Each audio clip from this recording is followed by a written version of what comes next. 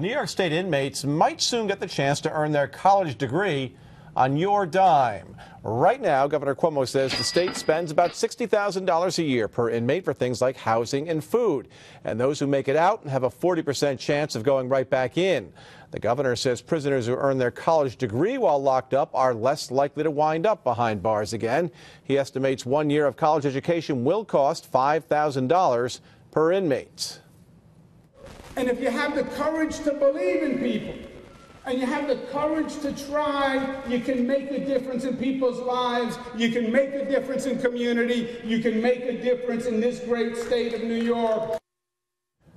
Now, this plan has sparked a lot of outcry, but not at Bard College in northern Dutchess County, which runs a similar program.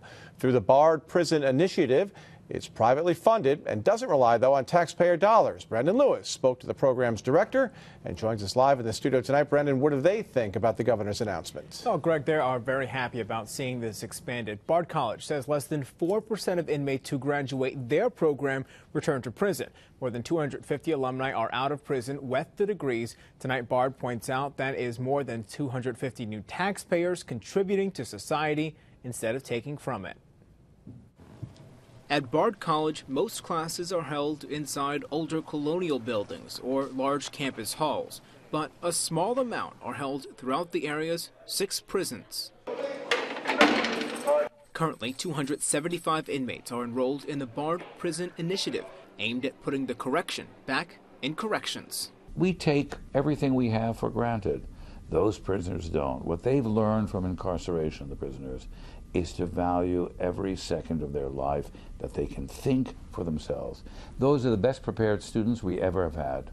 Funded by private donations, hundreds of inmates have earned associate's and bachelor's degrees taught by Bard professors. What was your thought when you walk into Eastern to teach, not in this type of classroom, but in a prison?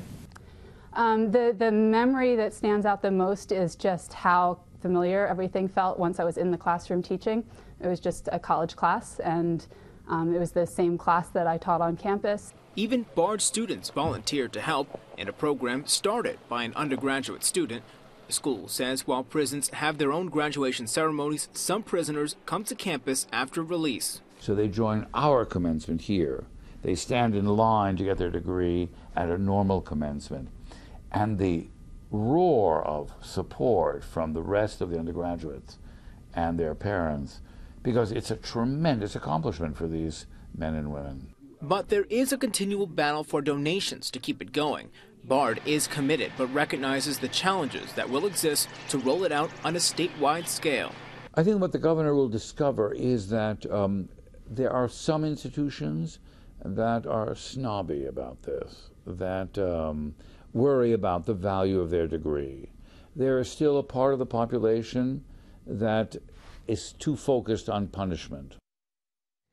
And Bard has an admissions program to admit inmates who best fit its mission. They're working with other schools nationwide to help expand the program, and they also provide help to their alumni after being released to help with reentry, housing, and support. Live in the studio, Brandon Lewis, CBS 6 News.